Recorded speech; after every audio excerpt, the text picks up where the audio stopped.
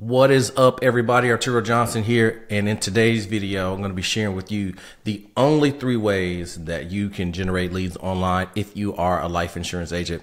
And so if we haven't met, my name is Arturo Johnson, and we have a company that has helped over 1,200 life insurance agents scale their business from $10K a month to $10K a week to $100,000 per month and beyond over the past 5 to 7 years. And one of the things that I'm happy to talk about is we've helped life insurance agents to issue over $100 million of issue pay business with our client acquisition systems. And so I've been named the king of leads. And so with these videos, we're just giving away all the information for free so that you never have to buy leads from a lead vendor again, because that's ultimately the reason why most agents fail in this business, is because they're giving away a ton of margins, and the people that they're calling on don't want what they have. They don't know who they are. They don't trust them. And they're buying leads that have been resold. And so the whole purpose of my mission is to empower life insurance agents to never have to do this again, because I was a struggling agent myself. I figured out this solution, ultimately shared it with some people on my team, and then ultimately end up transitioning into consulting, which I never wanted to do. But what I was frustrated with was the current state of leads in this industry that I thought could be better. And I felt like there was a system that was designed for us not to win, and ultimately for us to fail, which is why 92% of agents fail out of this business. And so I took on the mission of helping life insurance agents so they never have to experience what I experienced. So without further ado, I kind of want to share with you all some frameworks on the 3 ways to get leads in this business.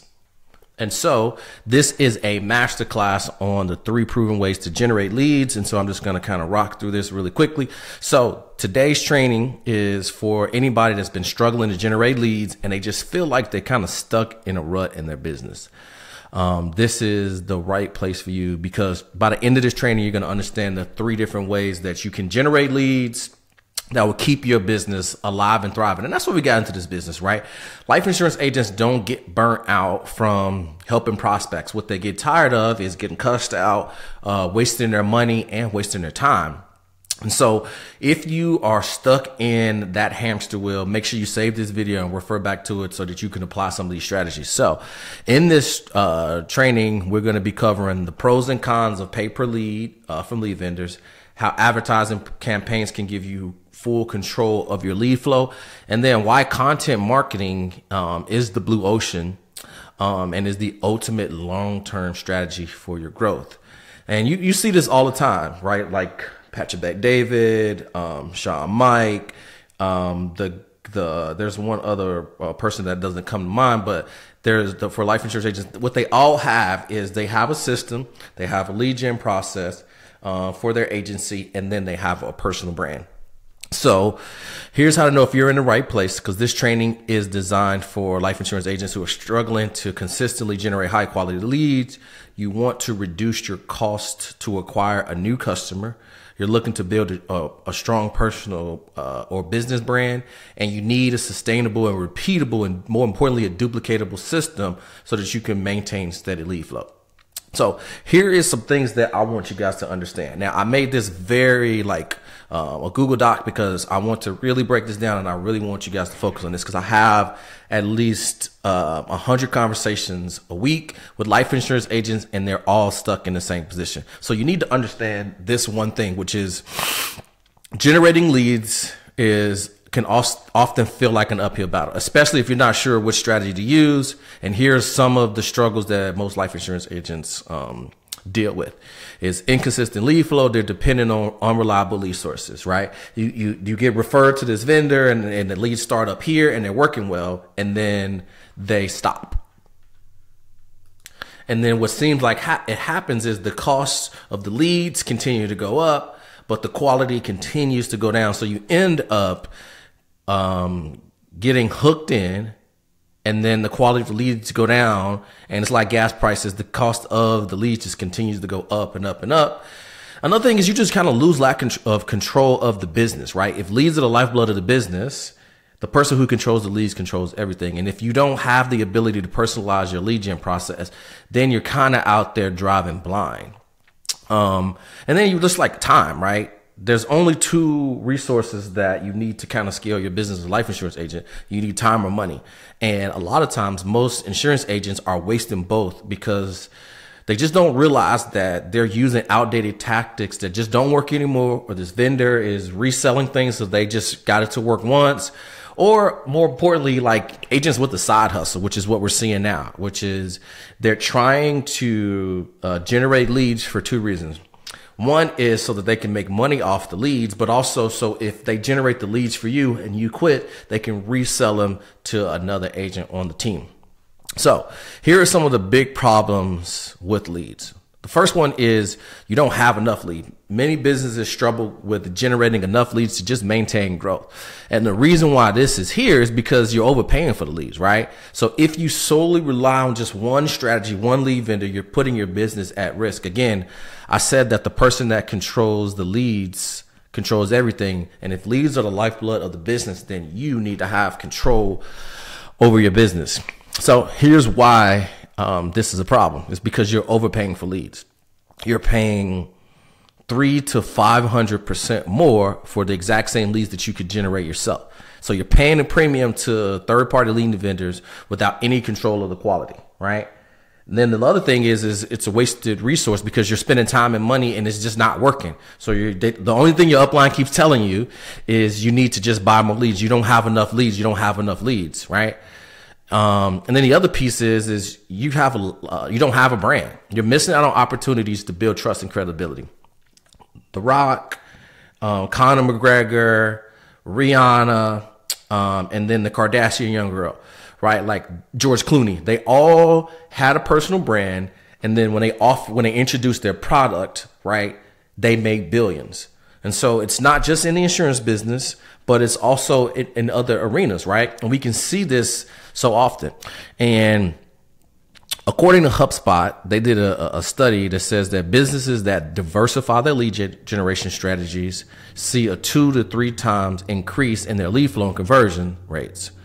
So the thing that made me think about was the thing that David Rockefeller said. He said that success in business requires training and discipline and hard work. So what happens is most agents have the first thing down, well, the third thing down, which is they got the hard work.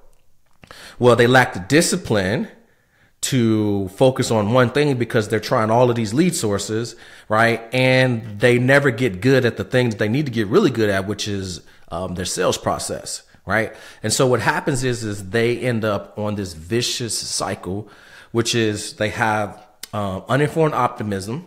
So they get into the business thinking they're going to make a bunch of money because we're all recruited into this business. And then they hit some difficulty, which is not as easy as people thought it was, with just buying leads from lead vendors, and you're going to make $20,000 a month. So now they have informed pessimism. And then they go down a little bit further, which is now they have this crisis of meaning, which is, man, can I see myself doing this for the rest of my life? Is this really what I want to be doing? And so then they talk themselves out of this opportunity or this lead vendor. And they're like, well, maybe it's the leads.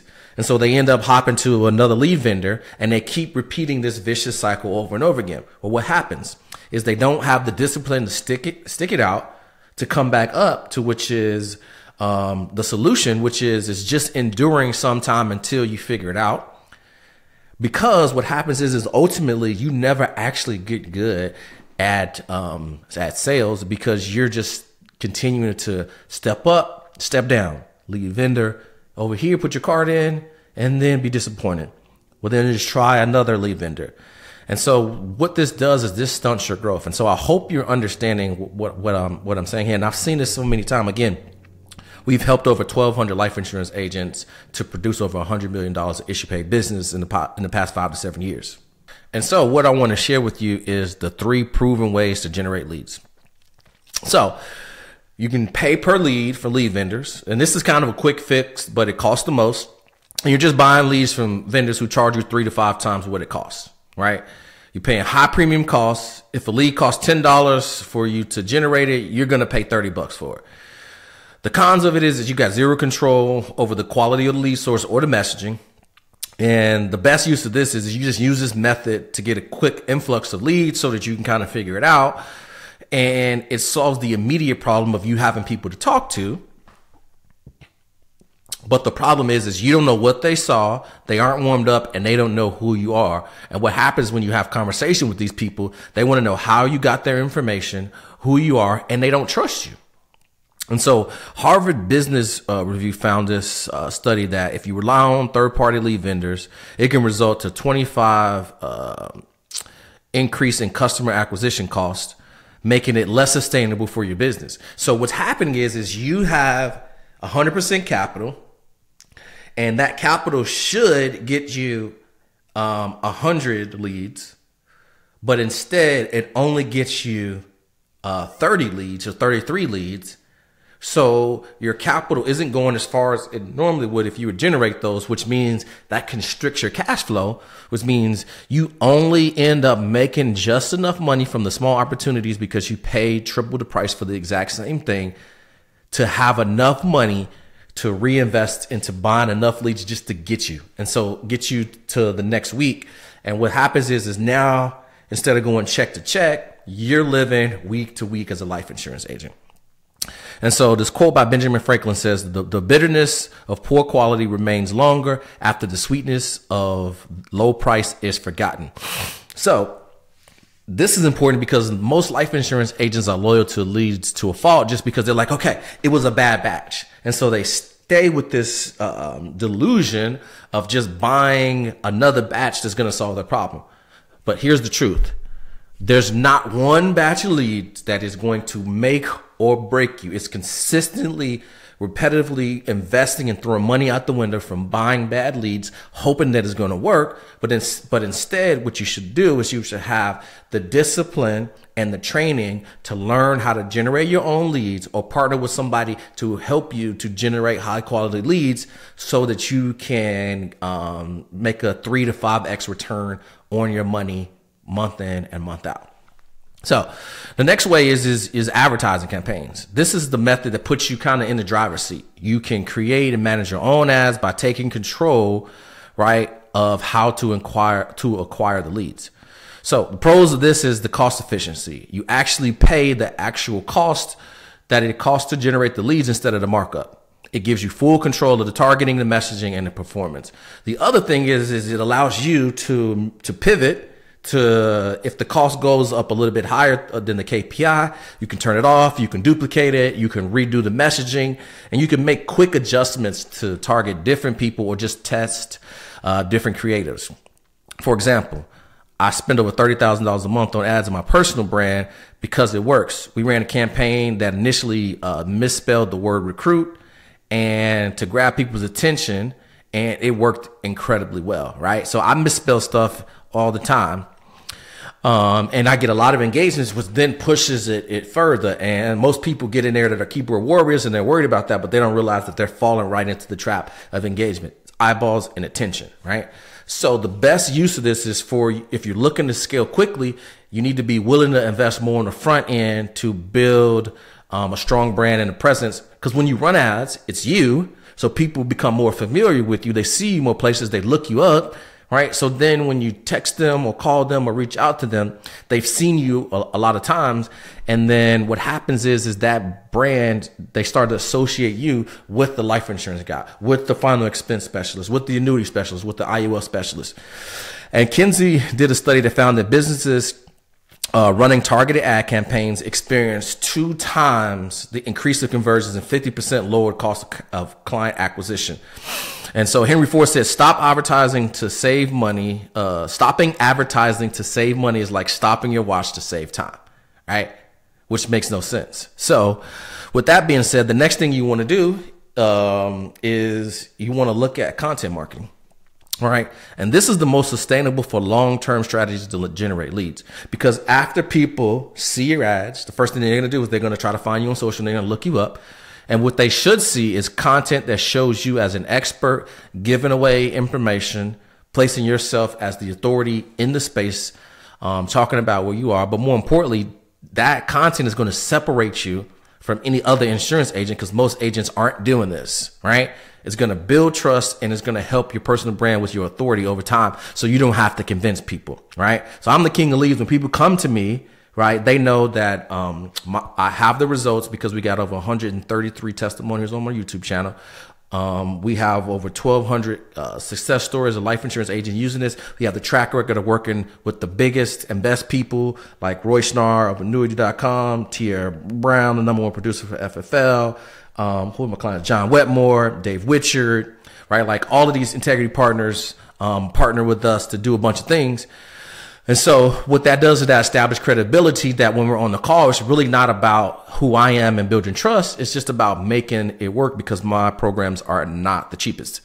And so once you have this established, this keeps you bringing in quality leads every single day without additional spend, because when you're authority in the space and you share personal content, other people will share it if it's valuable. They'll share your ads. They'll share the results that you're able to get your clients. And so what this ends up doing is this lowers your overall cost per lead, right? Because it's all about the time and effort you put into creating and sharing content, right? So I learned this from Myron Golden, and he said that he learned this from Daniel Priestley from reading his book, A Key Person of Influence, which is that he said that income follows assets. And I was like, assets, what kind of assets? I was like, oh, what about real estate, right? Like if you invest in real estate, right? Like that asset is a hard asset that can produce cash flow. I'm like, okay, well, what about what I'm doing? It's like, oh, content. It's an attention asset that if you create valuable content, it's an asset the income can follow. And once I figured that out, that's when I went all in on content, right? Because everything that we do now, how we buy iPhones, how we buy cars, it's all from content. These big companies pay influencers to review their products, right? And then those people post on their socials where all their followers are. And that's how we end up thinking it's a good idea to get something, right? The desire isn't ours. We see somebody else as an influencer that we follow. It looks good on them, whether it's Lululemon or it's the Apple Watch, where they have the desired outcome that we want. And if we get the watch, we feel like we can get the result that they got. Hopefully this is making sense, right? And so this positions you as an expert in your field, which is, it allows you to attract leads organically. So as a byproduct of getting leads from your business and getting attention, having credibility, people will then hear more about you. They'll go search you out on other platforms, which then ultimately puts them back in the bucket to be retargeted, but then establish credibility online that you are the expert in your field. So, for example, I've been creating content for 7 years, and we get over 100 inbound leads per day without spending a penny on ads on Instagram. And that's the power of content marketing, right? So the best use case of this is a long-term strategy. A lot of times you just post one video, you're not going to see any results, right? But it's the consistent output of content over time that warms people up, it nurtures them and shows them that you're all in, because you're willing to go in your bag and share your expertise and authority for free, which then when people are ready, you're the person that's top of mind that they want to reach out to. And so according to Content Marketing Institute, businesses that prioritize content marketing are 13 times more likely to achieve a positive ROI. And this is probably my favorite quote from Bill Gates, which is content is king, right? Because content creates conversations that turn into calls, that then turn into conversions, which turn into clients, right? And so creating content is an information asset. So hopefully you're getting this. And so just to recap, key takeaways of this, right? The 3 ways that you can generate leads is you can pay for them, right? It's quick, but it's costly and you have no control, and you want to use this to kind of get started, but you want to use it sparingly.